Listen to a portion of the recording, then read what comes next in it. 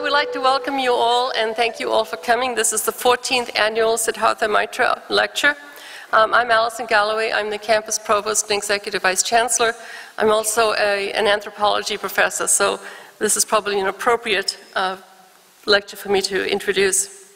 The Maitra Lecture is really one of the highlights of the academic year, and it has become one of the signature founder celebration events. It's one of the things we look forward to.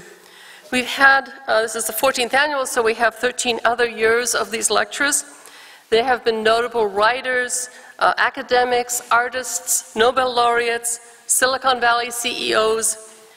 The thing that has really united all of these lectures is that they touch on broader issues, issues that really address what makes us human. Why are we the way we are? So we have everything from Sandy Faber talking about the modern genesis and limits of cosmic knowledge, to Sashi Tharoor talking about globalism, terrorism, and the human imagination. So that's quite a diverse group of things, but that theme of what is it that makes us the way we are is something that threads through the Maitra lectures. The lecture series is sponsored by the UC Santa Cruz Foundation, and so we owe them some thanks. We also owe thanks particularly to the foundation trustee, Franz Landing, for extending a personal invitation to tonight's speaker. Tonight's speaker is Wade Davis. Presumably you already know that. And he is also accompanied by his wife, Gail Percy, who, as we find out, is a UCSC alumna. Wade is probably a little tired, and I'm amazed by his energy, because I know he spent most of the day with the anthropology department. He gave a workshop to the faculty and the PhD students, and at that he spoke about anthropology and its publics. And what he was talking about is how do we build understanding and appreciation for what anthropologists do amongst the broader spectrum of the public. And so I think this was something, a very lively discussion and that everybody enjoyed. I will put a plug in for the anthropology graduate program, which I think and many other people think is probably one of the most renowned anthropology departments in the nation because of its unique approach to anthropology, its focus on emerging worlds and the issues of culture and power. But in particular, we owe a lot of support, a lot of thanks right now to Anu Luther Maitra. She has been a great friend of UC Santa Cruz for many years. She has served on the foundation board and was a former foundation president. Currently, she is the special advisor to the Chancellor on International Initiatives. She is also the founder of this event, and therefore I would like to introduce her to talk about the lecture series and also the speaker tonight. So, Anu.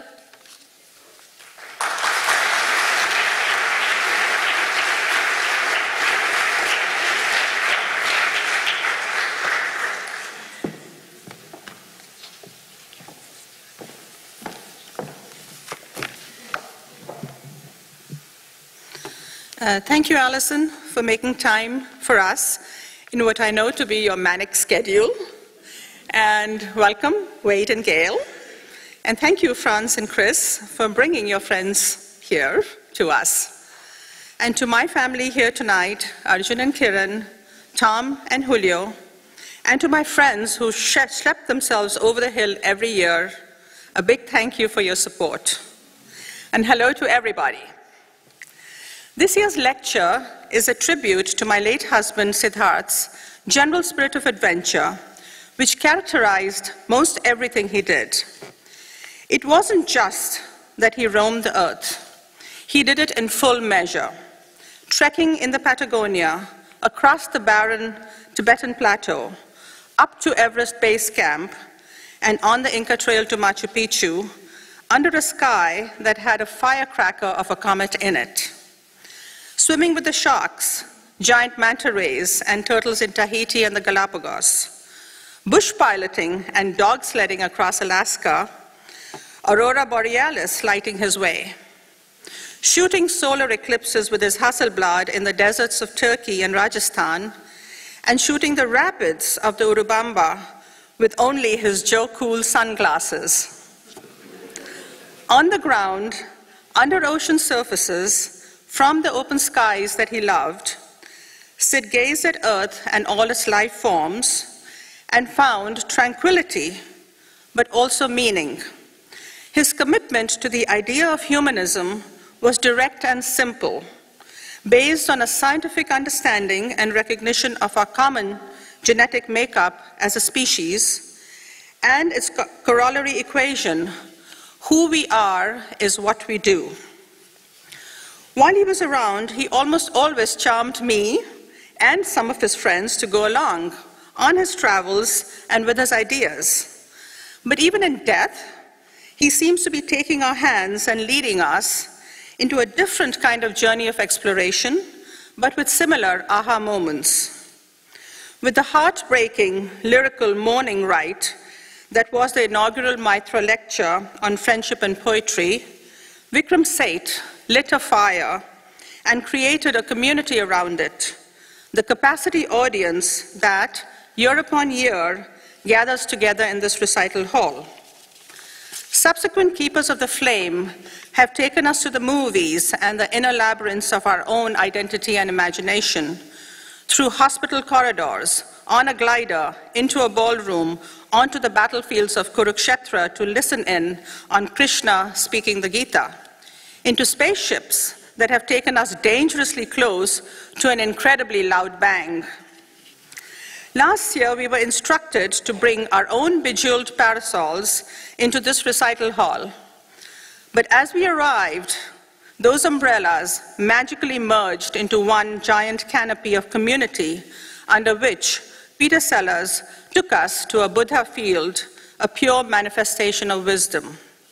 Today, that canopy has been transformed into the thatched roof of a maloka, a log house in the Amazon forest.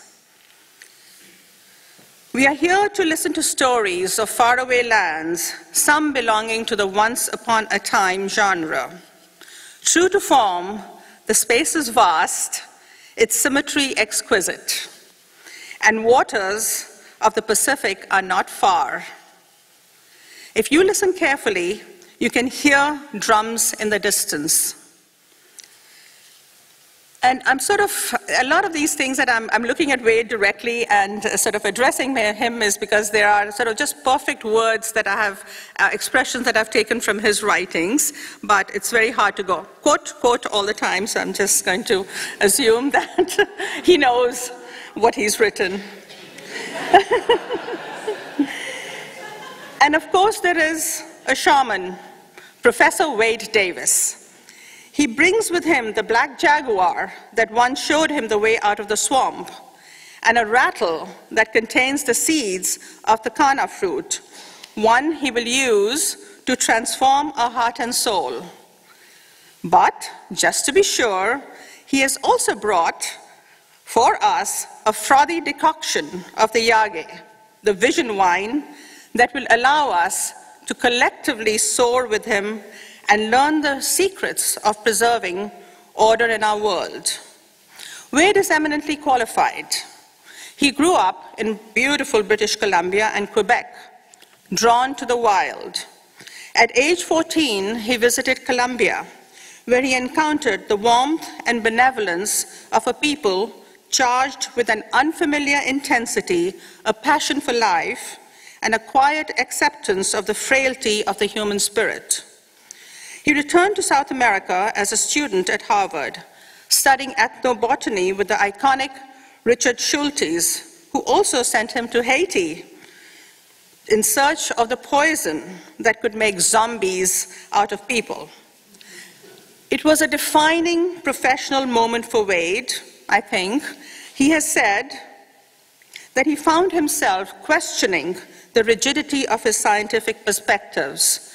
His books on the subject, The Serpent and the Rainbow and Passage of Darkness, made him instantly famous with their masterful blend of the scientific and the exotic. And this very fine balance, very hard to achieve, is something that he's preserved in all his writing. After these rites of initiation, he traveled extensively in the Americas, living among 15 indigenous groups in 8 Latin American countries while gathering 6,000 plant collections. Importantly, he lived with them, danced with them, drank their yage, and shared their blood. He is the ultimate empathete. Wade has also gone to the forests of Borneo, met the wisdom heroes of Tibet, and the hunters of the brown hyena in the Kalahari Desert. And he knows more shamans than I can count. He has sailed the oceans of Polynesia in a 4-hulled catamaran with no sextant, no depth gauge, no GPS, no transponder. But don't feel too sorry for him. His companion was the Wayfinder Nainoa Thompson, who was all these instruments and more integrated into one man.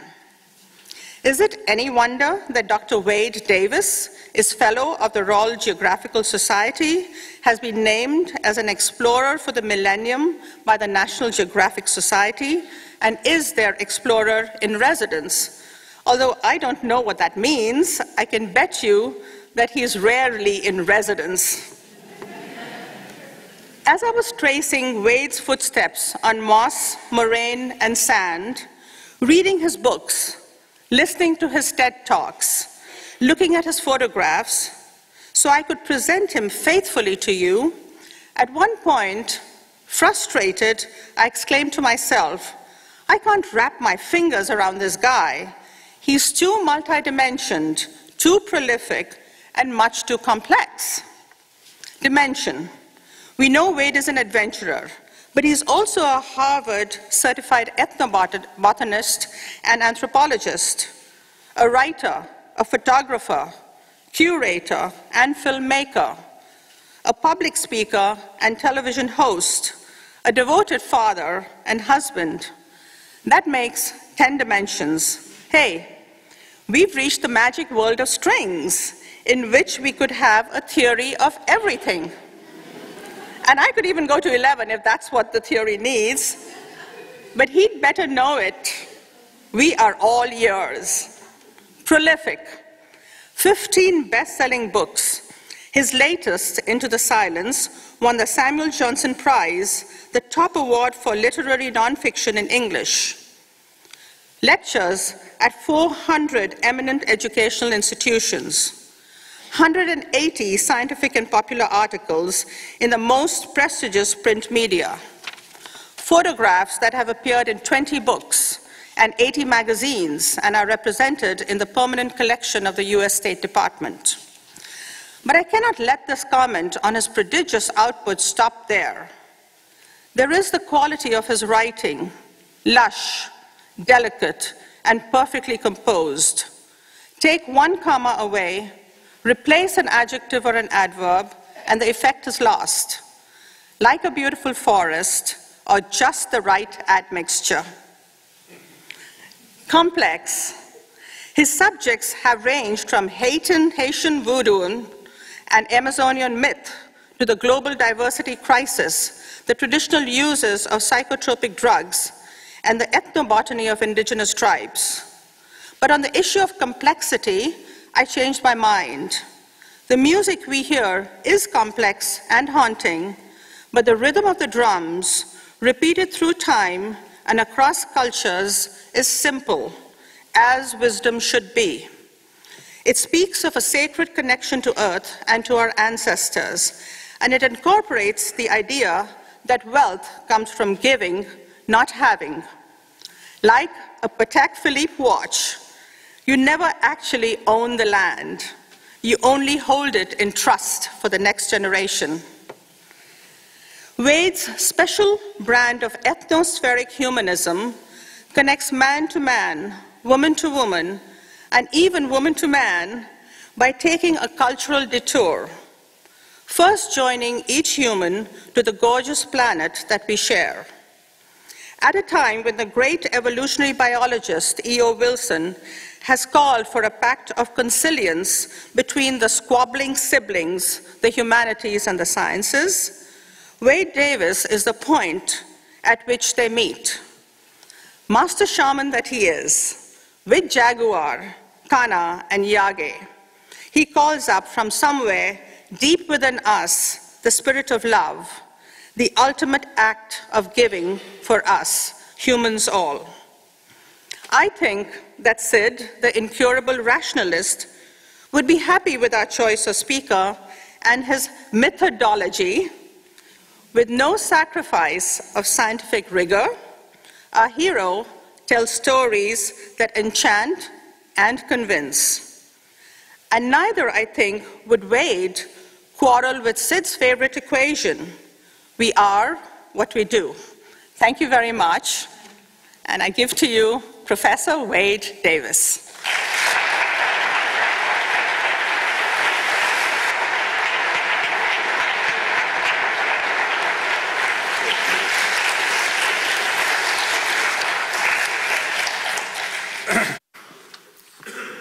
Well, I think after that we should just go home.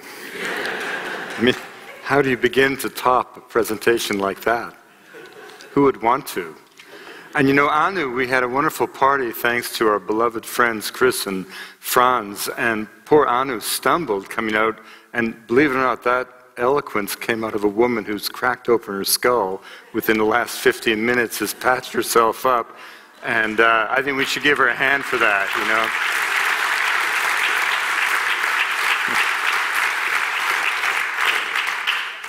I'm so delighted to be with you. Anu mentioned that my beloved wife Gail graduated from this university, so it's been a great joy for me to be back here with Gail today. You know, one of the great pleasures of travel, and certainly the delights of being engaged in ethnographic research, is the opportunity to live amongst those who have not forgotten the old ways, who still feel the past in the wind, touch it in stones polished by rain, taste it in the bitter leaves of plants. And just to know that as we sit here in Santa Cruz tonight, in the Amazon, Jaguar shaman can journey beyond the Milky Way, or that in the high Arctic, the myths of the Inuit elders still resonate with meaning, or that in the Himalaya, the Buddhists still pursue the breath of the Dharma, is to remember the central revelation of anthropology. And that is the idea that the world into which you were born does not exist in some absolute sense, but is just one model of reality, the consequence of one particular set of adaptive choices that your cultural lineage made, however successfully, many generations ago.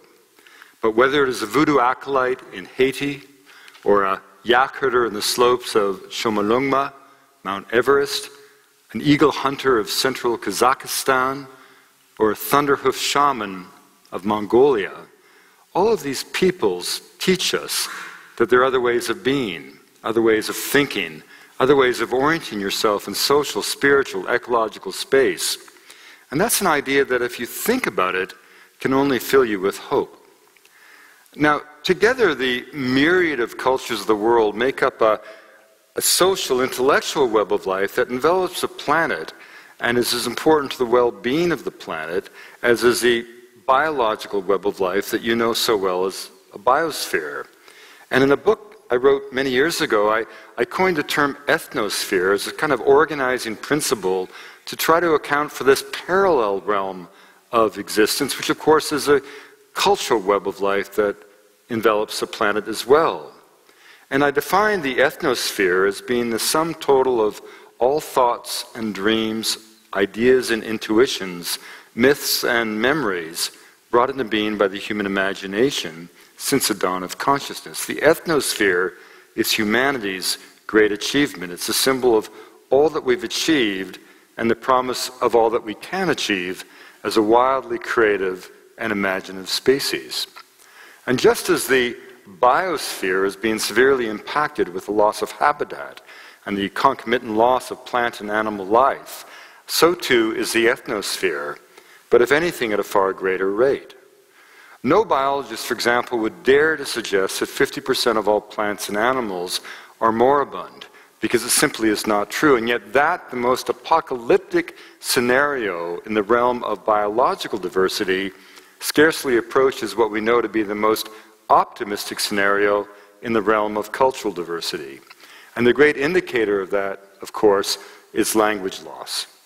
When each of you in this room were born, there were 7,000 languages spoken on Earth. Now, a language isn't simply vocabulary or grammatical structures. A language is a flash of the human spirit. It's a vehicle through which the soul of each particular culture reaches into the material world. Every language, I once wrote, is an old-growth forest of the mind, a watershed of thought, an ecosystem of social and spiritual possibilities. And of those 7,000 languages spoken the day that you were born, today by complete academic consensus, fully half are not being whispered into the ears of infants. They're not being taught to children, which effectively means they're on the brink of extinction. Now, there are many people who say, well, wouldn't the world be a more integrated place if we all spoke one language? Wouldn't communication be facilitated? Wouldn't it be easier for us to get along? And my answer to that is always to say, what a brilliant idea. But let's make that universal language Inuktitut. Let's make it Tibetan. Let's make it Navajo. Let's make it Haida. Let's make it Kitsan. Let's make it... And you suddenly begin to feel, as a native speaker of English, what it would be like to be enveloped in silence, to have no means or ability to pass on the wisdom of your ancestry or to anticipate the promise of your descendants. And yet that dreadful plight is indeed the fate of somebody somewhere on earth every fortnight, because on average, every 2 weeks, some elder passes away and carries with him or her into the grave the last syllables of an ancient tongue. Now, the reason this is such a poignant backdrop to our age is that it's happening just at the point in human history where science has finally proven it to be true, something that philosophers always dreamt to be true. And that is the fact that we're all literally brothers and sisters. Now, I don't mean that in the spirit of hippie ethnography. I mean quite literally, studies of the human genome have left no doubt whatsoever that the genetic endowment of humanity is a continuum. Race is an utter fiction. We are all cut from the same genetic cloth. We are all, in fact, descendants of the same handful of people who walked out of Africa some 65,000 years ago and then embarked on the most extraordinary hijra, a diaspora 40,000 years in duration, 2,500 human generations that carried the human spirit to every corner of the habitable world. But here's the important point. If you accept the scientific truth that we're all cut from the same genetic cloth, it means by definition that all human populations share the same the same mental acuity, the same raw human potential, the same intellectual genius.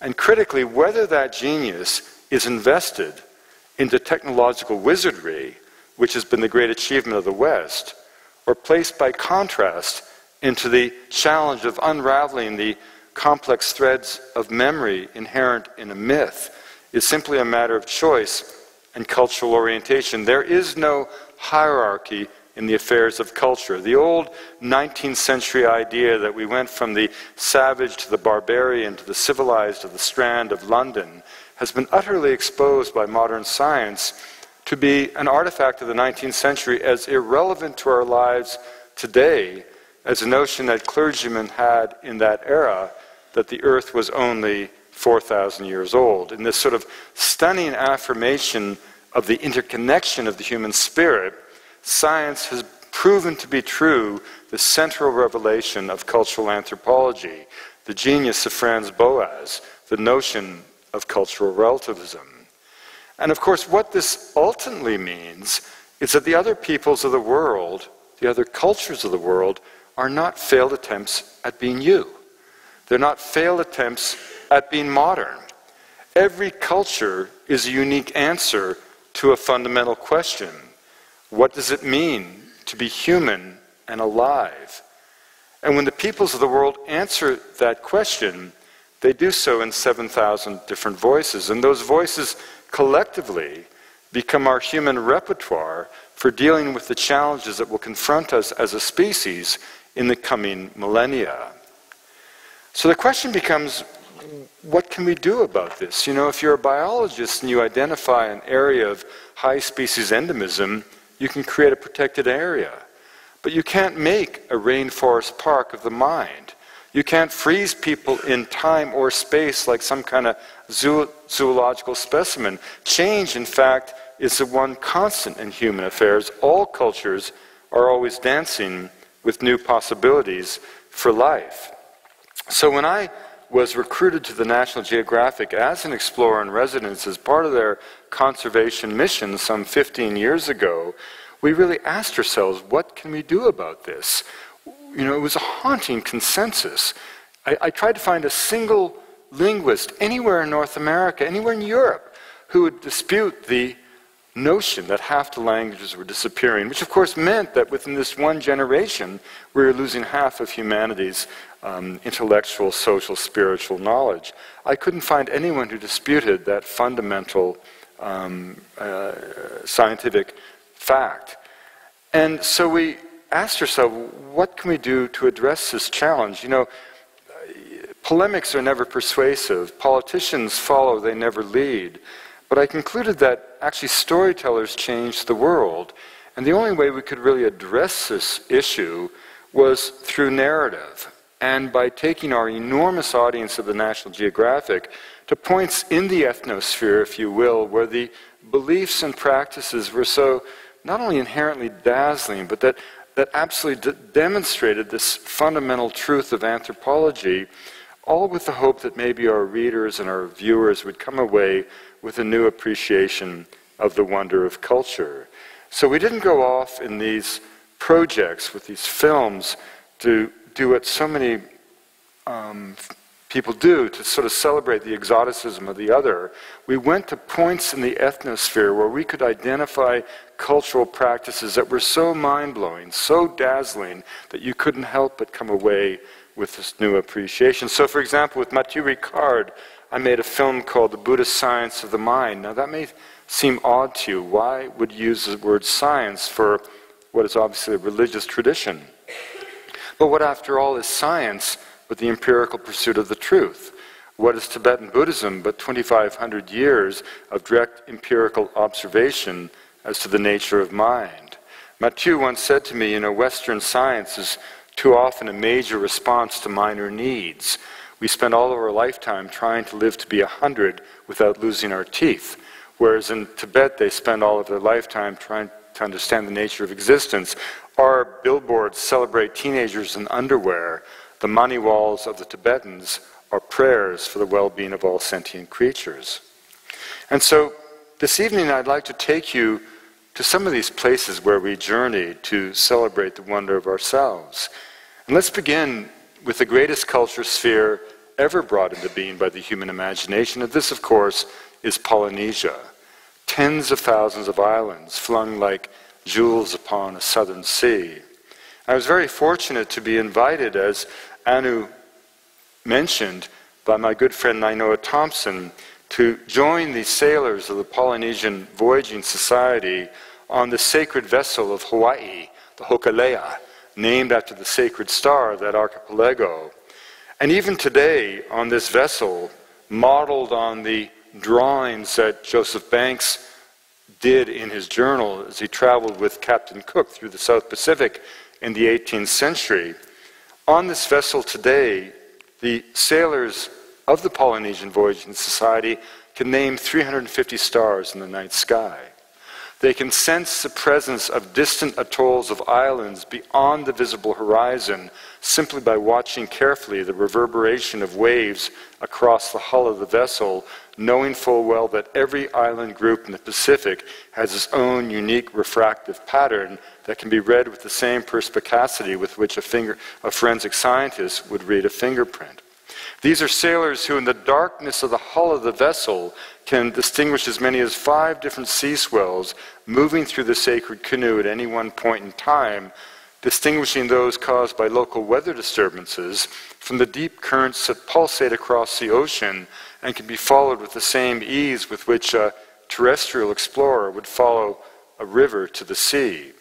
Indeed, if you took all of the genius that allowed us to put a man on the moon and applied it to an understanding of the ocean, what you would get is Polynesia.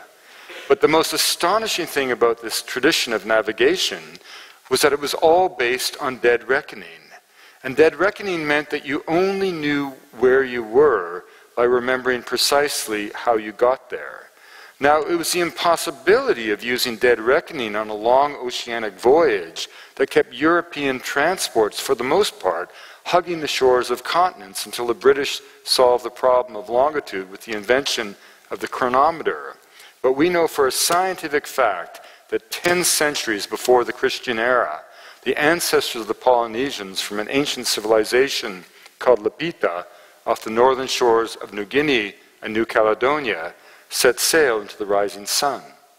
In 1,000 years, they reached Samoa, Tonga, Fiji, and then they stopped for 10 centuries, but then they sailed on, 4,000 kilometers across the Central Pacific, through the Cook Islands, Tahiti, and eventually the Marquesas, and then northwest to Hawaii, southeast to Rapa Nui, Easter Island, and eventually around the time of the First Crusade, reaching the islands that we now call New Zealand. All of that was based on dead reckoning, which meant that the navigator, the wayfinder, sitting man or woman, monk-like on the stern of the vessel, had to remember every shift of the wind, every shift of the currents, every sign of the sea, the stars, the moon, and the heavens. And if they lost that track of knowledge, all would be condemned to die. And that's the most amazing thing about this tradition. Now, if we go from the greatest ocean sphere, let us enter the greatest forest on Earth, the Amazon. A forest the size of the continental United States, more poetically put, a forest the size of the face of the full moon. We enter the homeland of the people of the anaconda, the Barasana, Macuna, Tanimucos, Tucanos. These are individuals who believe that mythologically they came up the Milk River from the east in the belly of the sacred serpent, the anaconda, only to be regurgitated onto the banks of the affluents of the northwest Amazon. A people who live so intimately with that forest that literally, cognitively, they do not distinguish the color blue from the color green, because the canopy of the heavens is equated to the canopy of the rainforest. A people who we now understand are literally the descendants of the ancient civilizations of the Amazon that Aurelianus saw when he went down the river in 1541, the dense populations of as many as 10 million people who were swept away by European diseases. And remember, when we use that term decimate, indigenous people in the Americas were never decimated by European diseases, because decimate in Latin means to kill 1 in 10. It was quite the opposite. 90% of Amerindian people from Tierra del Fuego to the high Arctic were swept away by smallpox and measles, often within a decade or so of contact. But we now know that these societies that were on the brink of exhaustion not 40 years ago represent the upcountry cousins of those civilizations. They have social structures that favor knowledge and peace, not war, not the least of which is a marriage rule that says you must marry someone who speaks a different language. And so in any one longhouse you have 6 and 7 languages spoken, but you never hear a child practicing a distinct tongue. They simply wait, watch, and listen, and one day learn to speak. Now, if we come down to a very different group of societies along the eastern flank of the Cordillera, into the homeland of the Guarani. The Guarani were fascinating because they were first peacefully contacted in 1958, fully 5 years after I was born, even though their homeland, as the crow flies, is but 120 kilometers from Quito, a city that's been settled for almost 500 years. The Guarani were an extraordinary people, and one of the things that was so dramatic is that when the missionaries attempted contact in 1956, they made a critical mistake. They dropped from the air 8 by 10 glossy photographs of themselves in what we would culturally say to be friendly gestures, but they forgot that the people of the rainforest had never seen anything two-dimensional in their lives. They picked up the photographs from the forest floor, looked behind the face to try to find the form to the figure, found nothing, and concluded, not inaccurately, that these were calling cards from the devil. And so when the missionaries arrived, they promptly speared them to death. But the Waorani didn't just spear outsiders. We traced genealogies back 8 generations, found 2 cases of natural death, and when we pressured the people a little bit about it, they admitted that one of the fellows had gotten so old he died getting old, so we speared him anyway. 54% of their mortality was due to them spearing each other. But they had a perspicacious knowledge of the forest that was astonishing. Their hunters could smell animal urine at 40 paces and tell you what form of life had left that behind. Not because they were sauvage in some kind of Rousseauian sense, but because they were true natural philosophers who had paid attention with such care to the forest upon which their lives depended. And it was precisely that kind of acuity that drew us as ethnobotanists to the Amazon. And I was very, very fortunate to attend Harvard College, but fall into the orbit of this extraordinary man, Richard Evans Schultes, the man who sparked the psychedelic era with his discovery of the magic mushrooms in Mexico in 1938. I was a young student of anthropology. Actually, I became a student of anthropology quite by accident. The deadline to make your choice was the next day, and I happened to have wandered out of the Peabody Museum for the first time, and my mind was swirling with all these images of all the shaman dressed in all the colors of the rainbow. And I ran into a friend of mine in the street, whose name was Stuart, and I said, "Stuart, what are you going to declare tomorrow?" And he said, "Anthropology." And I said, "What's that?" "Well, you read about Indians," and like Forrest Gump, I said, "That'll do." And I signed on in anthropology, having no idea what it was. And after 2 years of just reading about Indians, I wanted to live with Indians. And I was in a cafe in Harvard Square with my roommate who had similar sentiments, also an anthro student. And there was a National Geographic map of the world right in front of us. And David looked to the map, and he looked to me, and he looked to the map, and he suddenly pointed to the high Arctic of Canada. Well, I had to go somewhere, and I watched my left arm lift, and it hit the Amazon. If it had hit Italy, I might have become a Renaissance scholar. But having decided to go to the Amazon, there was only one man to see, this kindly professor who shot blowguns in class and kept outside his door a bucket of peyote buttons available to his students as an optional laboratory experiment. Schultes, having solved the mystery of Olorowiki and Tehuacanacoatl, the long-lost Aztec hallucinogens, having sparked the psychedelic era, he disappeared in 1941 into the northwest Amazon, where he remained for 13 uninterrupted years, traveling down unknown rivers, living amongst unknown peoples, all the time enchanted by the wonder of the neotropical rainforest. In time, mountains would bear his name, as would national parks. And Prince Philip would call him the father of the Amazon, but he was an odd choice to become a 60s icon because his politics were wildly conservative. He didn't vote for the Republican Party. He professed not to believe in the American Revolution. He always voted for Her Majesty, Queen Elizabeth II. So one of his colleagues, in fact, once said of Schultes, the only way for Schultes to go native would be to go to London. And I knew nothing of this history when at the age of 18, I knocked on the door of this 4th floor eyrie at the Botanical Museum at Harvard, and I got as far as saying, "Sir, I'm from British Columbia." That's all it took. The adjective British, and he thought I was talking about that Columbia where he had made his life. And I said, "I've saved up money in a logging camp. I want to go to the Amazon as you did and collect plants." And at the time, I had never taken a biology course in my life. I knew nothing about the Amazon. And yet this man who ranks with Richard Spruce, Henry Bates, Lord Alfred Wallace, even Darwin in a way, simply peered across a mound of plant specimens through his antiquated bifocals and said very simply, "Well, son, when do you want to go?" And 2 weeks later, I was in the Amazon, where I stayed for 15 months. And just before I left, he said, "Never forget what Paracelsus said. The difference between a poison, a medicine, a narcotic, and a hallucinogen is just dosage." So we were always on the outlook for biodynamic plants, such as this one, curare, the flying death, the legendary arrow poisons and dart poisons, which of course don't kill the prey. They have a compound D-tubocurarine, a profound muscle relaxant, which causes the animal to lose all muscular control, and it dies as it falls from the canopy.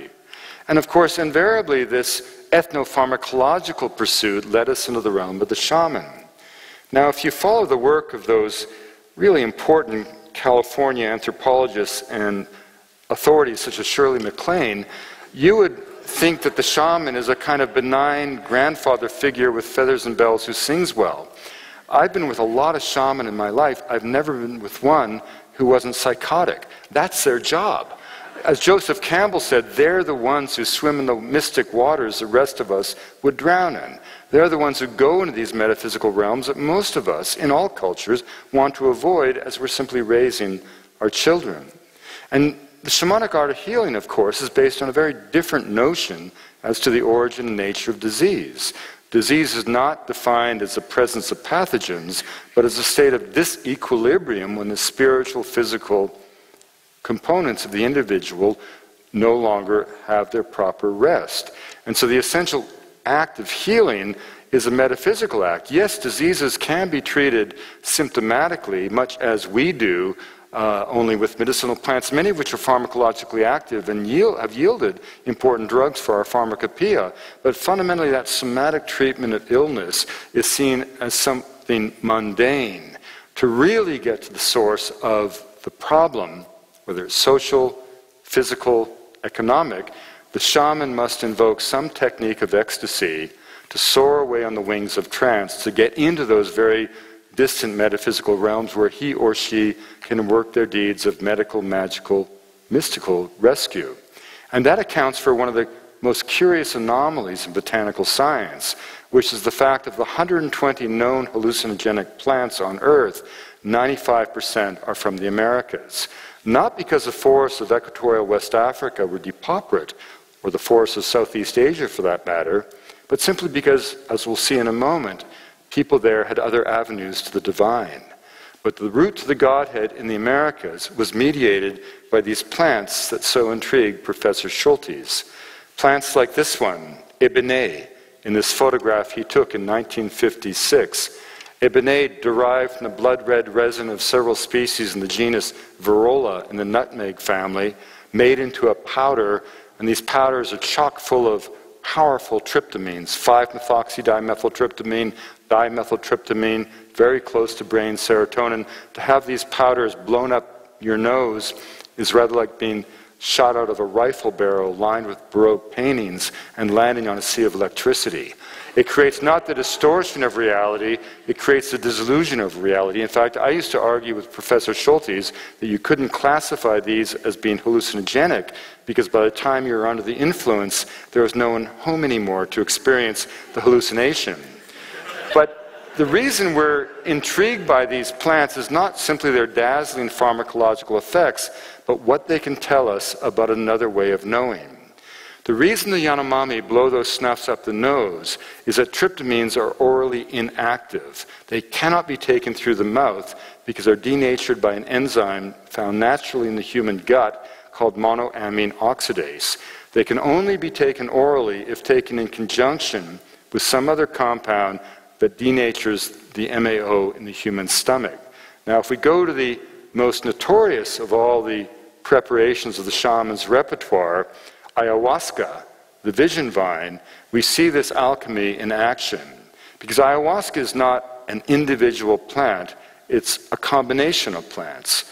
On the one hand, the leaves of a nondescript shrub in the genus Psychotria in the coffee family, chock full of tryptamines, but also the bark of a woody liana in a completely different group of plants in the family known as the Malpighiaceae. The bark of the woody liana contains beta-carbolines, harmine and harmaline, which turn out to be MAO inhibitors of the precise sort necessary to potentiate the tryptamines found in the leaves. Now, you don't have to worry about that phytochemistry, but you have to think about this.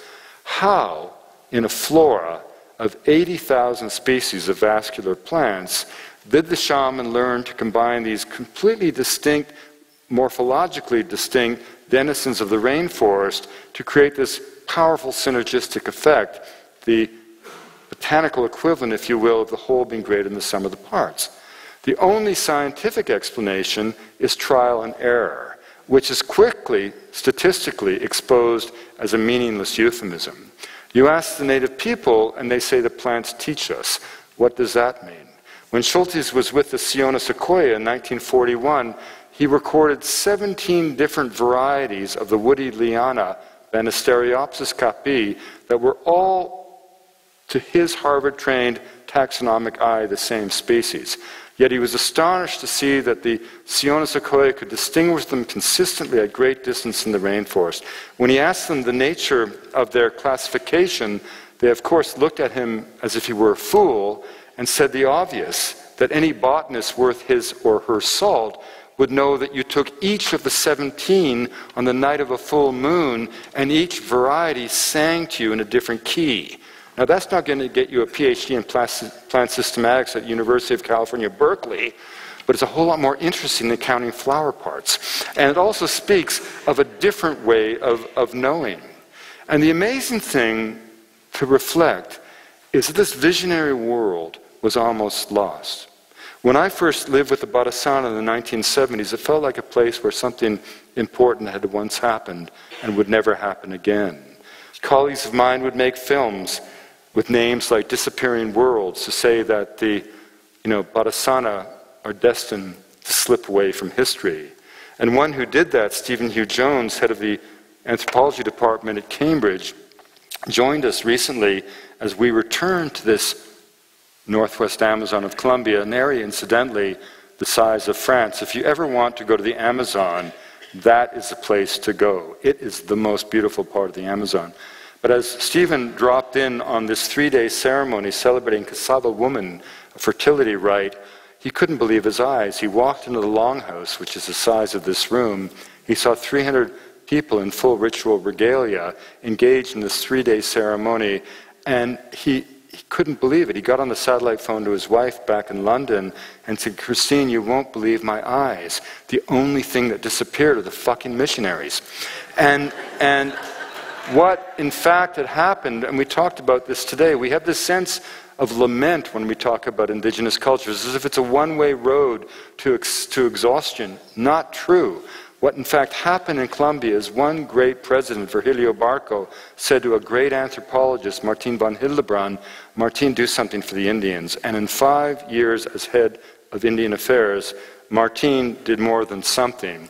He set aside in perpetuity an area of land in the northwest Amazon, collectively the size of the United Kingdom, for 57 ethnicities, and had it encoded in the 1991 Constitution of the country, and given back their land. And behind a veil of isolation created by the troubles of modern Colombia, an utterly new dream of culture was born.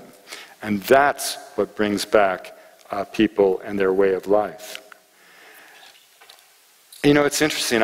One of our great Canadians, Justice Sinclair, who's leading our reconciliation effort over the residential schools, said to me once, "There's only 3 questions in life. Who am I?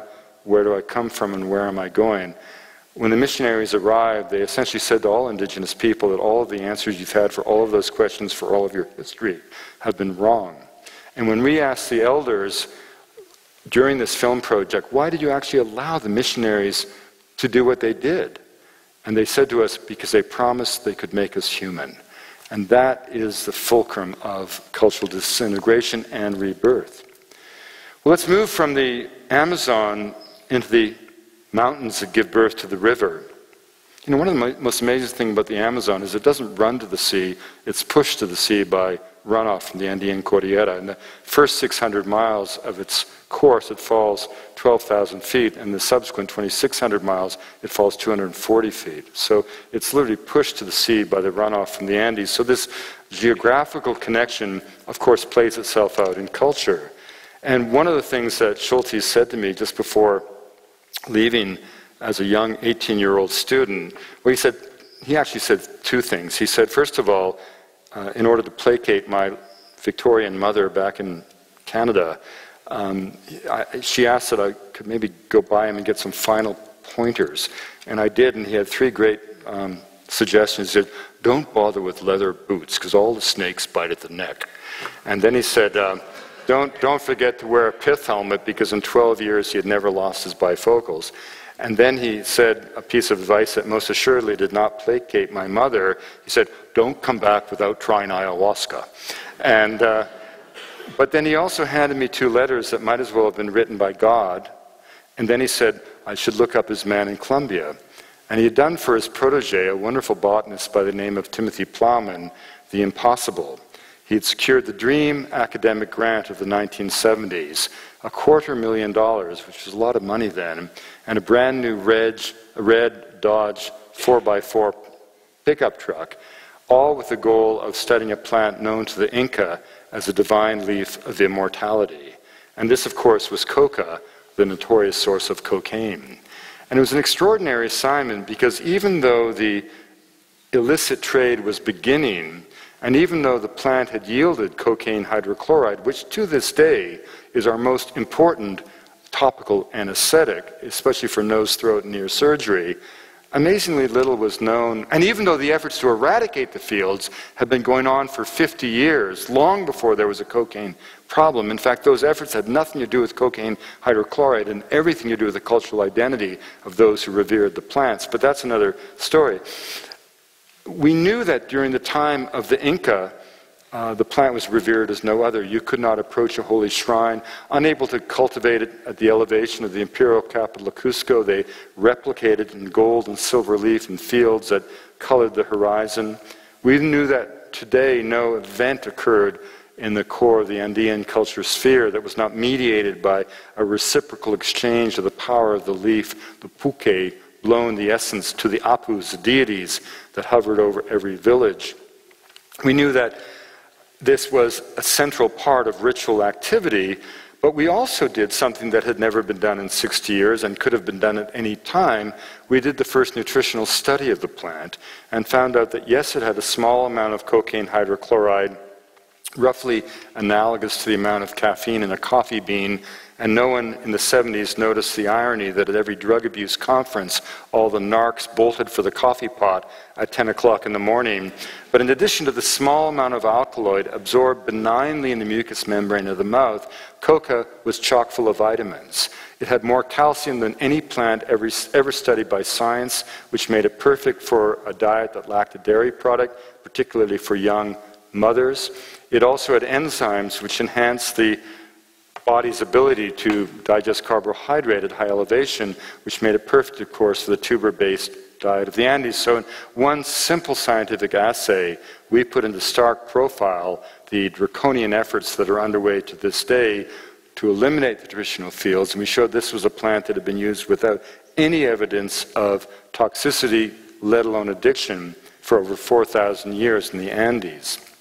And so, over the course of a 2-year project with coca, both metaphorically and literally, became my lens upon which I came to understand the Andes. And I became very interested in this idea of sacred geography. And again, I don't mean that in the notion of hippie ethnography. I mean, what does it really mean to believe that the earth is alive and that your culture has reciprocal obligations to the earth, even as the earth owes your culture a proper way of living? I was raised in the forests of British Columbia to believe that those forests existed to be cut. That was the foundation of the ideology of scientific forestry that I practiced in the woods as a logger and studied in the universities. That made me very different than my friends amongst the Kwakwaka'wakw, who believed that those same forests were the abode of Hukuk and the crooked beak of heaven, the cannibal spirits that would have to be embraced during the Hamatsa initiation, such that the wisdom of the wild would come back to the community in the potlatch. Now the issue isn't who's right and who's wrong. Is that forest cellulose and board feet? Is it the domain of the spirits? The interesting thing is metaphorical, how that belief system mediates the relationship between the human population and the natural environment with profoundly different consequences in terms of the ecological footprint of a culture. I was raised as a Canadian to believe that a mountain was a pile of rock, ready to be mined.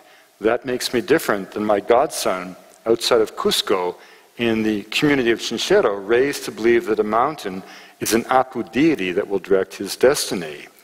Now, this powerful belief is manifest in ritual activities and displayed in those activities. And so one of the most amazing events that I've ever participated in is something called the Movimiento, where once each year in this remarkably beautiful community, site of the summer palace of Topa Inca Yupanqui, the second of the Incan rulers, the fastest young boy in every hamlet is given the honor of becoming a woman.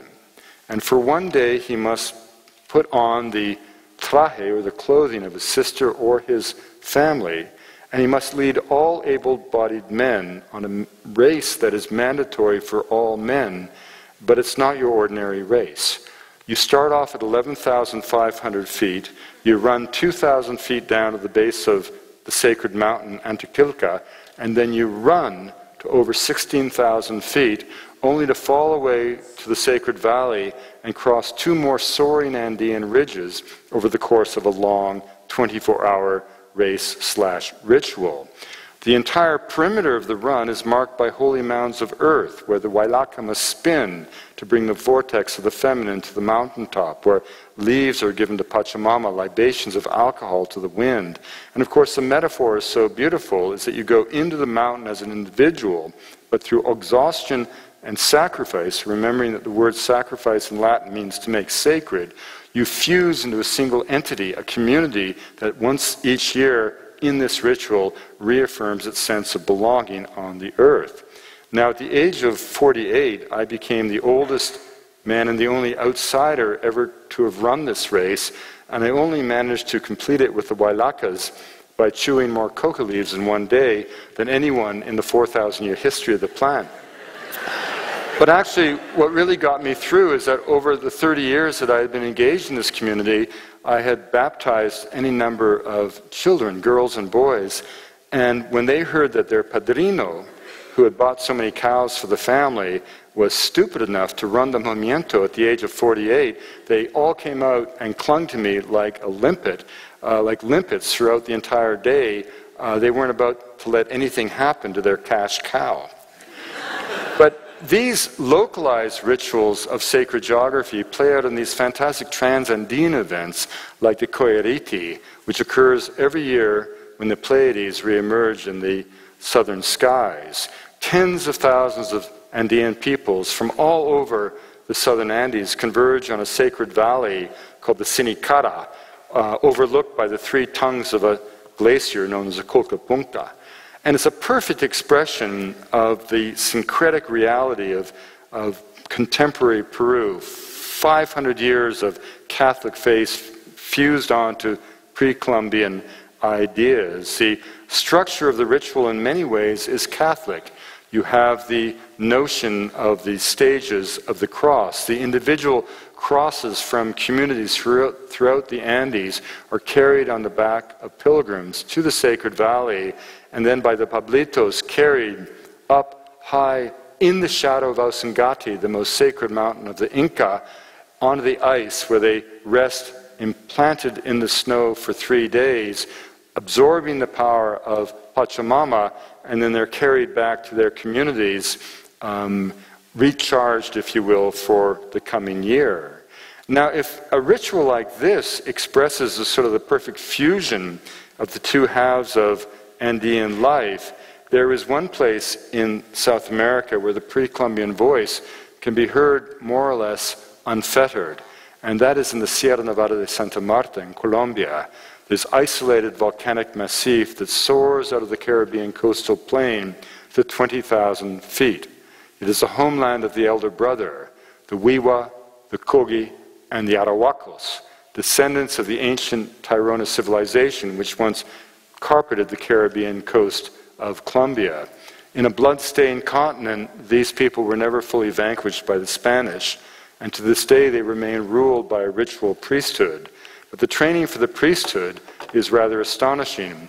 The great Colombian anthropologist Geraldo Raikal-Domatov lived with the Kogi in the 1940s, and he reported in a series of papers that the training for the priesthood involved the acolytes being taken from their families at the age of 3, sequestered in a shadowy world of darkness for 18 years, 2 9-year periods deliberately chosen to mimic the 9 months of gestation in their natural mother's womb. Now they were in the womb of the Great Mother. And for that entire time, the world only existed as an abstraction as they were taught the values and convictions of their culture, which included the idea that their prayers and rituals quite literally maintained the cosmic balance of the world. He then reported that after that incredible initiation, suddenly the acolytes, as young men, were taken out of the darkness and led on a pilgrimage to the heart of the world, during which time they saw a horizon for the first time, saw a sunrise for the first time, and the priest who had trained them effectively said throughout the journey, "You see, it's as beautiful as I've been saying all these years, it's yours to protect." Now that report from Reichel was almost an anthropological fable. It was almost too good to be true. No anthropologist had ever witnessed this process. And then this amazing thing happened. This man, Danilo Villafana, walked into my office at the National Geographic with the Colombian ambassador, Carolina Barco, daughter of that wonderful president, Virgilio. And he had 3 priests with him from each of the 3 communities, all barefoot in a Washington winter. And as Danilo was chatting us up, and they're extremely organized in a political sense, I couldn't help but interrupt him and say, "You know, I don't mean to be rude, but you look an awful lot like an old friend of mine." And I pulled out this photograph I had taken in 1974, and the man on the right was Danilo's father, Adalberto. And I said, "Danilo, you may not remember this, but when you were an infant, I carried you on my back for 6 months up and down the mountains with your father." And his father had been killed by the paramilitaries, and the lad on his right, Eugenio, is now this revered elder second from your left. And based on this incredible connection and the sentiment that it implied, Danilo did the incredible. He invited us to go on a journey to the heart of the world. And what we found is that today the acolytes don't stay in the darkness for 18 years, but they do stay for 18 years in the immediate vicinity of the men's sacred temple, much of the time, in fact, at night inside the temple, as they learn the incredibly Baroque religiosity of the belief systems of the people. And then indeed, they do go on a journey to the heart of the world, where every ripple in the landscape, as they move to the central core of the mountains, Saranqua, the goddess, ripples with mythological significance. And even the hats the Arahuacos wear, woven from sisal, are a conscious effort to mimic the snowfields that envelop the high peaks of Saranqua. And as we did this pilgrimage, we got to the penultimate stage. And the metaphor is, of course, that you bring objects from the sea to the ice, from the ice to the sea. The main metaphor for all of the elder brothers is the loom. They say, "Upon this loom I weave my life." As they move up and down the mountains in life, they describe their movements as threads, so that over the course of a lifetime, they weave a cloak over the body of the mountains. When they pray, they move their fingers like this because their thoughts and prayers are indeed threads. It's one of the most intense religious set of ideas you can ever have. And as we reached the penultimate stage of the pilgrimage, we came upon a circle of mamos in prayer. And what had happened is that mercifully that day we were 6 hours late because the FARC knew we were coming and had set up in this community to kidnap us. And you don't really have a dramatic escape on a mule. You kind of clip-clop your way to rescue. And I was with this wonderful Bollywood film director from Chennai, and this Colombian filmmakers, and they were all freezing to death as we escaped under the light of the spectral moon. And I really liked the coca of the Arahuacos. I was happy as could be.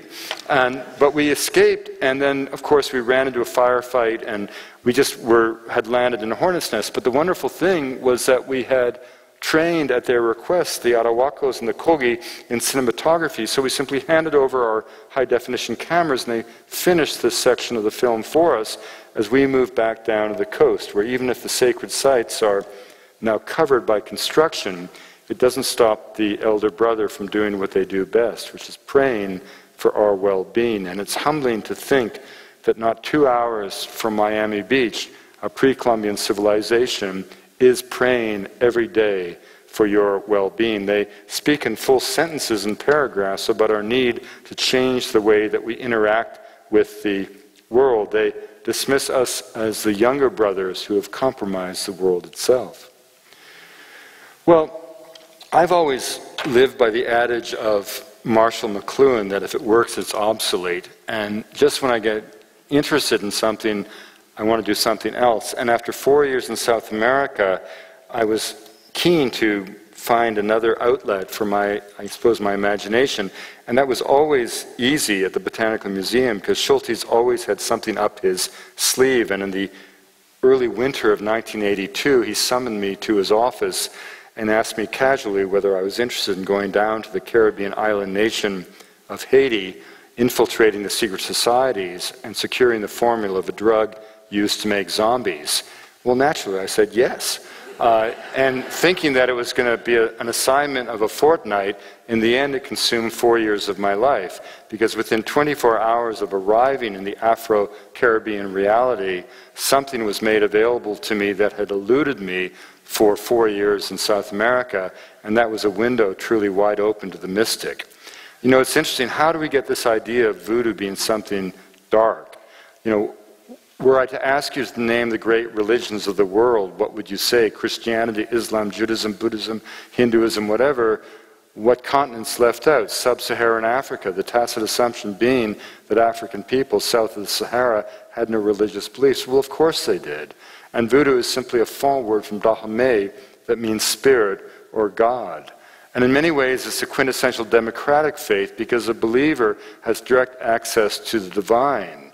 The essential idea of voodoo is that the human being gives birth to the divine.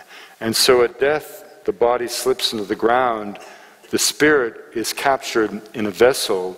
That vessel is initially seen to be part of the, associated with a particular individual, deceased, but in time that vessel becomes part of the vast ancestral pool of energy out of which emerge the archetypes. And the archetypes are the 401 spirits of the voodoo pantheon, but in this quintessentially democratic faith, even the dead must be made to serve the living. To serve the living, they must become manifest. To become manifest, they must respond to the summons of the drums, the power of the chant, to come back from the world of the invisible, to momentarily displace the soul of the living, so for that brief shining moment, human being and God become one and the same. That's what spirit possession is. And that's why Haitians used to always say to me, you white people go to church and speak about God, we dance in the temple and become God. And when you're taken by a spirit, you cannot be harmed. And that's why you see these theatrical gestures, slicing into the skin in Togo before a fetish symbol, or in Haiti, acolytes in a state of trance handling burning embers with impunity, a rather astonishing example of the mind's ability to affect the body that bears it when catalyzed in a state of extreme excitation. Where did we get the idea of voodoo being a black magic cult? The U.S. Marine Corps occupied Haiti for 20 years early in the last century. Everybody above the rank of sergeant got a book contract. The books that came out had names like Black Baghdad, Voodoo Fire in Haiti, Cannibal Cousins, The Magic Island, The White King of La Gonave, A Puritan in Voodoo Land, and all these books came out during the era of Jim Crow, written by Marines from the American South, and they essentially said to the American people, any country where such abominations occur can only find its redemption through military occupation. And they gave rise to the RKO movies of the 40s, Zombies on Broadway, Night of the Living Dead, et cetera, et cetera. But voodoo is simply the religion of Africa. So we have this idea that these cultures, quaint and colorful though they may be, are destined to fade away as if by natural law, as if they're failed attempts at being us, failed attempts at being modern. Nothing could be further from the truth.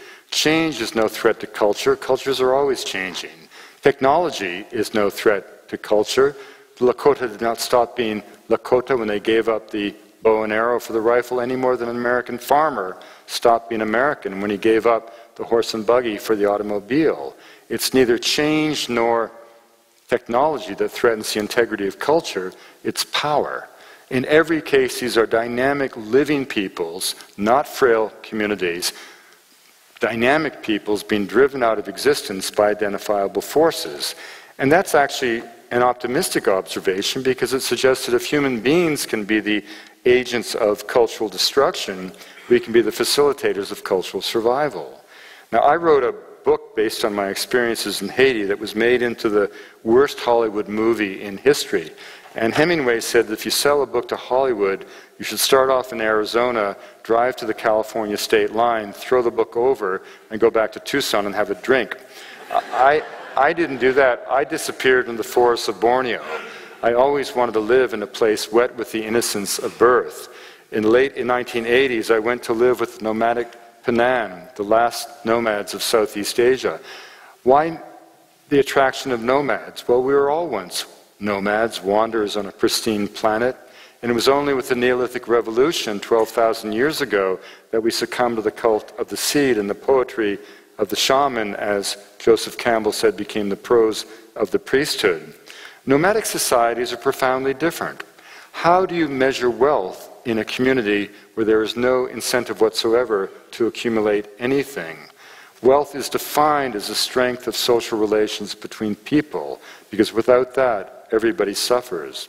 By the same token, sharing is an automatic reflex, because you don't know who will be the next to bring food to the table. I once gave a cigarette to a Penan woman and watched in my amazement as she tore it apart to distribute the individual strands of tobacco equitably to every hut of the encampment, rendering the product useless, honoring her obligation to share.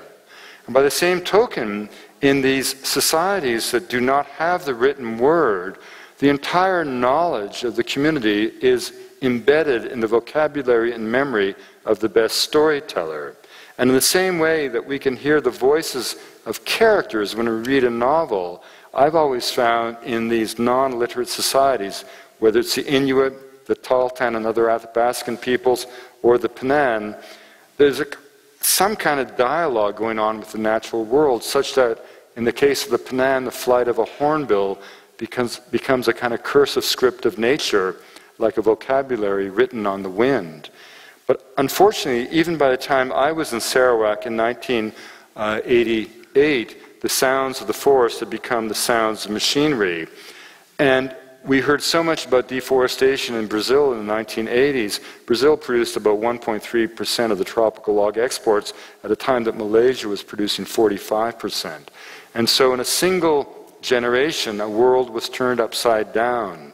Rivers that once ran clear became so laden with silt that it seemed as if half of Borneo was slipping away to the South China Sea, where the Japanese freighters hung light on the horizon, ready to fill their holds with raw logs torn from the heart of the continent. Children forced into settlement camps, men humiliated, eventually standing up in a quixotic gesture, blowpipes against bulldozers, no match for the power of the Malaysian state, and eventually, in a single generation, a way of life morally inspired, inherently right, had been crushed along with the force that gave it birth. Now, the Malaysian government said that it was imperative to get these primitive people out of the forest so that they could benefit from the wonder of modernity. Well, if that trade had been real, had they really gotten health services, education, technology, maybe it would have been something to consider. But all they got was squalor. And the chief minister of Sarawak, a man called Taib, who's been in that position for 45 years, a position that by Sarawak constitution precludes him from earning any income outside of his state salary, has amassed a fortune of $2 billion. And that money rests in Toronto, in Canada, and elsewhere around the world, and that's been the actual exchange of the forests of the Penan. Now, these egregious industrial intrusions are not limited to distant lands. This is my closest friend in Canada, Oscar Dennis, who's Tahltan. Actually, this photograph appeared in the National Geographic, and women from around the world made a beeline 1,000 miles north of Vancouver to Iskut. Oz would call me up and he'd say, Wade, there's this girl coming from Poland. And I'd say, Oz, what are you talking about? You just had someone from Moscow there. I said, I know. I said, you don't speak Russian or Polish. I know, but they don't really come for conversation. But I showed this photograph to our premier, a man called Gordon Campbell, a good man, and I said, let me tell you, Mr. Premier, about my friend Oscar. In the last 5 years, one brother's hung himself in his mother's basement, a second brother died 10 feet from shore, he never learned how to swim, third brother killed by medical malpractice, Oscar's sister died of drugs and prostitution on the streets of Prince George, and Oscar's only daughter blew her head off playing Russian roulette with a handgun, which turned out to be a drug hit. And in those 5 years, Barrick Gold had taken 400 tons of gold and 5,000 tons of silver, a value of $25 billion out of Tahltan lands, which by Canadian jurisprudence and law are unceded territories that do belong literally to the Tahltan people. And I said to the Premier, I'd like to know why there's not a hockey rink in Iskut. The infrastructure of that community did not change a bit. And today the Tahltan are fighting to protect the most extraordinary place in Canada. We call it the Sacred Headwaters. It's a point where, by an amazing miracle of geography, our three great salmon rivers of home, the Stikine, the Skeena, and the Nass, are born in the same meadows. And the thing that's so interesting about this industrialization of our wild is that we take it for granted a mechanism that makes no sense whatsoever. I mean, what does it take to get a mine established in Canada? You meet a bunch of white guys on the golf course, you cobble together a company with less history than my dog, you secure online the subsurface rights to a place you've never been, the stories you've never heard, the pain of a long winter you've never experienced, and as long as you can guarantee the government a flow of revenue, either in the form of taxation or royalties, you secure the right, by definition, to transform a place for all time. But the fascinating thing is that there's not a single metric in the calculus that rationalizes the industrialization of the wild that places any value whatsoever on the land itself, or conversely, any cost to the commons implicit in its transformation. And we take that for a given because it's the way we industrialize the wild. But it's not the way that most cultures around the world view the natural world. It's certainly not the way the Tahltan and the other communities of the Sacred Headwaters view it. Now, step back for a minute and let's go to a place which has the opposite set of values, the deserts of Australia.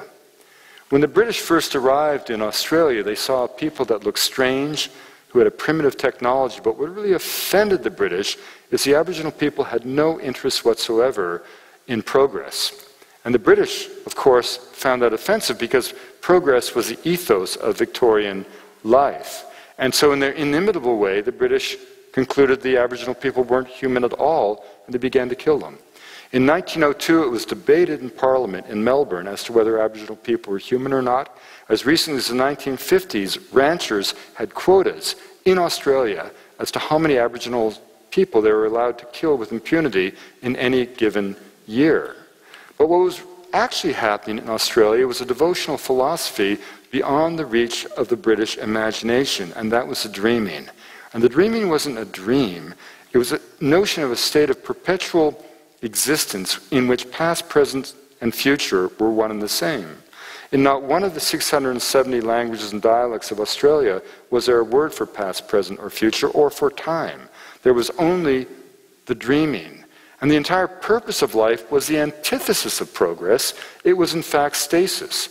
The entire goal of life was not to do anything to change the world, but to the contrary, to do the ritual gestures deemed to be necessary to keep the world exactly as it was at the time of its creation. It would be as if all Western intellectual thought had gone into pruning the shrubs in the Garden of Eden to keep it just as it was at the time when Adam and Eve had their fateful conversation. Now, the issue isn't to say, again, who's right and who's wrong. Had we followed that devotional trajectory, we would not have put a man on the moon.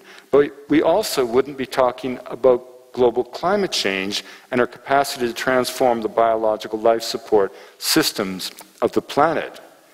And so if egregious industrial intrusions are one threat to the ethnosphere, perhaps the greatest threat is ideology, be it the cult of modernity or the Marxist mania that came down upon the peoples of Central Asia.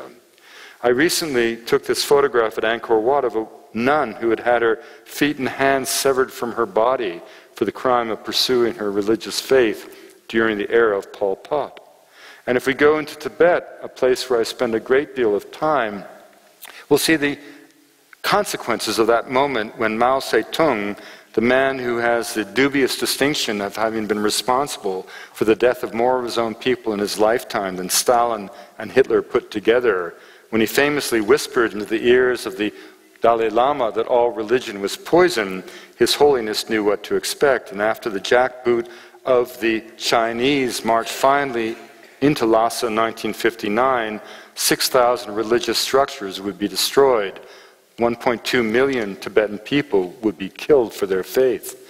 And what was it about the Dharma that so threatened the Marxist materialists of Beijing? All life is suffering. By that, the Buddha didn't mean that all life was negative. He meant that shit happens. The cause of suffering is ignorance. By that, the Buddha didn't mean stupidity. He meant the tendency of human beings to cling to the cruel illusion of our own centrality in the stream of divine existence. The third of the Noble Truths was a revelation that ignorance could be overcome, and the fourth and most consequential was the delineation of a contemplative practice that, if followed, not only had a possibility of a transformation of the human heart, but had 2,500 years of direct empirical evidence to suggest that that transformation would indeed occur. And so in making this film with Mathieu, it was a wonderful opportunity, because as you can see from this photograph, to be in Tibet with Mathieu was rather like to be in Sherwood Forest with Friar Tuck. He was a most extraordinary man. I don't know if you know the writings of Mathieu, but his father was France's most famous rational philosopher. His mother was a famous painter. He grew up in a house of luminaries in Paris. Believe it or not, he learned piano from an elderly Stravinsky. He learned photography from Cartier-Bresson. He learned anthropology at the feet of Levi-Strauss. He himself was a molecular biologist studying in the lab of a Nobel laureate at the Pasteur Institute when he had the intuition that there was no correlation between fame, wealth, and happiness. So he went back to the place he'd always been happy and became ordained as a Tibetan monk. Now with us on this journey was Sherab Barma, a traditional Amchi doctor, seen here quizzically examining my urine sample. And under the guidance of the late Trosig Rinpoche, head of the Nyingma tradition, we embarked on this kind of journey of the heart to go to the flanks, as it turned out, of Everest, not to do what most Westerners do, which is to climb into a zone of death, an elevation at which oxygen deprivation alone obliterates consciousness, which for the Tibetans is just about the stupidest thing you could ever do. We went to be in the presence of a true wisdom hero of the East, a bodhisattva, a woman who had achieved enlightenment in this lifetime and elected to stay in the realm of samsara to facilitate the liberation of sentient beings. This was a woman who was a young girl who had been stunningly beautiful. She had not wanted to marry. She'd been forced to be engaged to a wealthy merchant. To escape his clutches, she crawled down a human latrine. Covered by excrement, she turned up at the Temboche monastery. The Lama cleaned her up, dispatched her over the 23,000-foot Nangpa La Pass into Tibet. She became ordained as a Tibetan nun, recrossed the pass, went to a nunnery, and then entered lifelong retreat as a Satampa Ani. And for 45 years, she had lived in a single cell, no bigger than the corner of this stage. She was elderly, and Sherab was treating her, and we suddenly had permission to go and meet her. And so we began at the monastery of Shiwang in Solokhumbu that clings like a swallow's nest to the southern side of the Himalaya. We participated in the Mani Rimdu, the 18-day ceremony that commemorates the transmission of the Dharma to Tibet during the era of Guru Rinpoche. And then we began this incredible journey high into the mountains of the Himalaya. And all this time, even as we stopped by the cave where, as part of Sherab's 7 years of medical training, he had spent 1 full year in solitary meditative retreat, a cave he returns to for a month each year. And as we came around the backside of Everest through the Gama Valley with Mathieu chanting the sutras, we came upon, in time, this nunnery.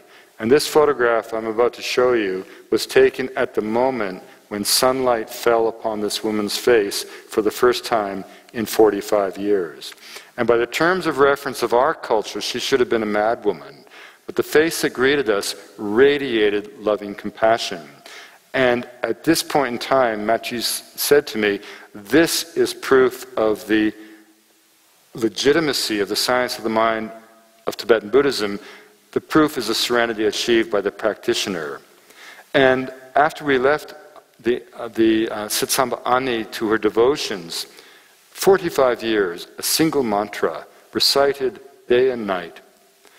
We went to an adjacent monastery, and the Lama said to me something really wonderful. He said, you know, we in Tibet don't believe that you went to the moon, but you did. You may not believe that we achieve enlightenment in one lifetime, but we do. And so the Tibetans leave it to us. The Dharma Sutra speaks about life being like a candle in the wind, stars fading with the dawn. It's upon that revelation that they see their future, but they leave it to us to ask why it is that we continue to tolerate the wrath of China that is attempting in so many ways to sweep away a civilization that has given so much to the world. So in the end, we have to ask ourselves a question, as Margaret Mead did. What kind of world do we want to live in?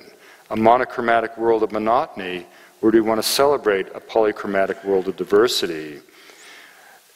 The issue isn't the traditional versus the modern. It's the rights of free people to choose the components of their lives. The issue isn't to freeze people in time, but rather to ensure that all peoples can benefit from the genius of modernity without that engagement demanding the death of their ethnicity. Why is that important? It's because culture is not trivial. Culture is not decorative. Culture ultimately is a body of moral and ethical values that every culture places around each individual human being to keep at bay the barbaric heart that history teaches us lies within all of us. It is culture that allows us to make sense out of sensation, find order and meaning in the universe, to do as Lincoln said, always seek the better angels of our nature. And if you want to know what happens when culture is lost, when the individual, through volition or coercion, turns his back or her back on tradition, perhaps aspiring to a level of affluence that in 90% of cases will be beyond their reach, such that they only find themselves landing on the lowest rung of an economic ladder that goes nowhere, enmeshed in a kind of maze of disaffection and alienation. You simply have to look at the points of chaos around the world. The shining path at the gates of Lima, the Maoists in Nepal, the butt-naked brigades in Liberia, the chaos of the sub-Saharan Sahel, and of course, in these photographs, the nightmare of Rwanda, photographs taken in the Genocide Museum, this terrible inversion of ethnicity promoted by the corruption of colonial ideals. And so culture is not trivial, it matters, and every culture has something to say, and each deserves to be heard. Happily, some nation-states are coming to terms with this. We in Canada were never kind to our native people, but things have changed. When the British first came upon the Inuit, they took them to be savages. The Inuit took the British to be gods. Both were wrong, but one did more to honor the human spirit. And what the British failed to understand was that there was no better measure of genius than the ability to survive in that harsh Arctic environment on a technology that was limited to what you could carve from bone, stone, slate, and bits of flotsam that swept up from the sea. The Inuit didn't fear the cold, they took advantage of it. The runners of their sleds were originally made of fish, 3 Arctic char laid in a row and wrapped in the skin of a greased caribou. And when the British mimicked the ways of the Inuit, they achieved great feats of exploration, but mostly they failed to do so. When the last of Lord Franklin's men were found frozen to death at the Adelaide Peninsula, they were in the traces of a sled made of iron and oak in Manchester, England, that weighed 500 pounds. On top of the sled was a dory from the ship that weighed 300 pounds, and inside the dory were all the accoutrements of a British naval officer's dinner service, including silver plate and a copy of the novel The Vicar of Wakefield. And this they somehow expected to drag through the immense expanses of the Canadian North, hoping that they might bump into a Hudson Bay post and achieve salvation. Well, of course, they suffered a terrible death, but the Inuit moved lightly on the land. And when I was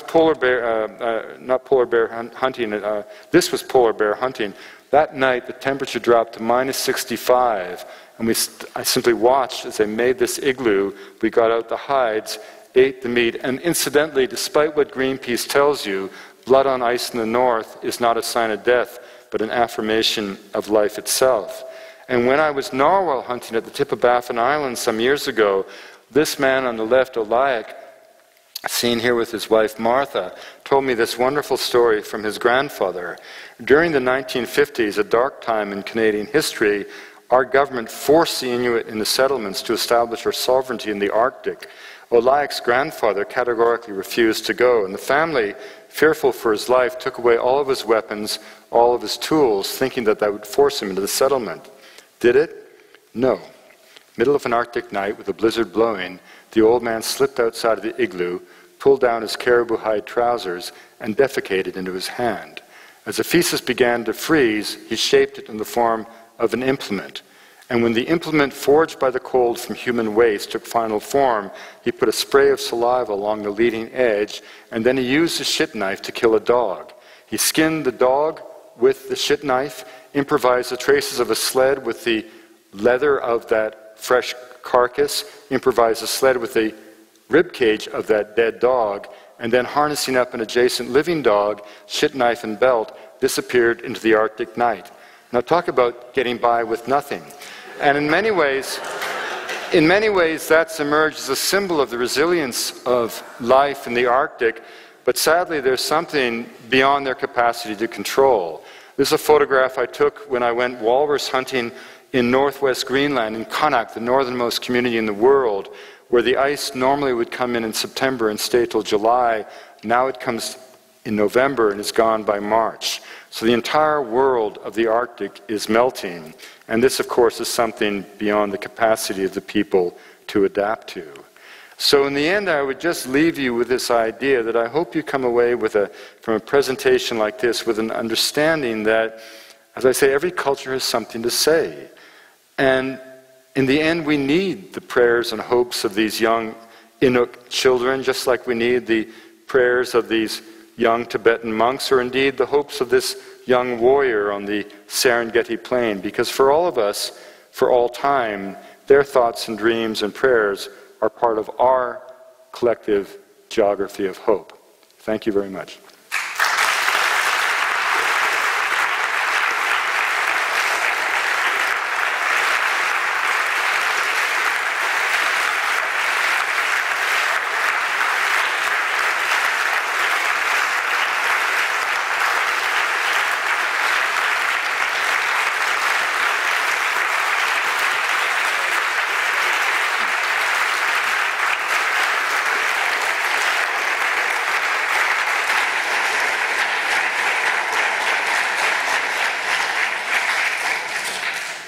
I don't even know how to start to close that out.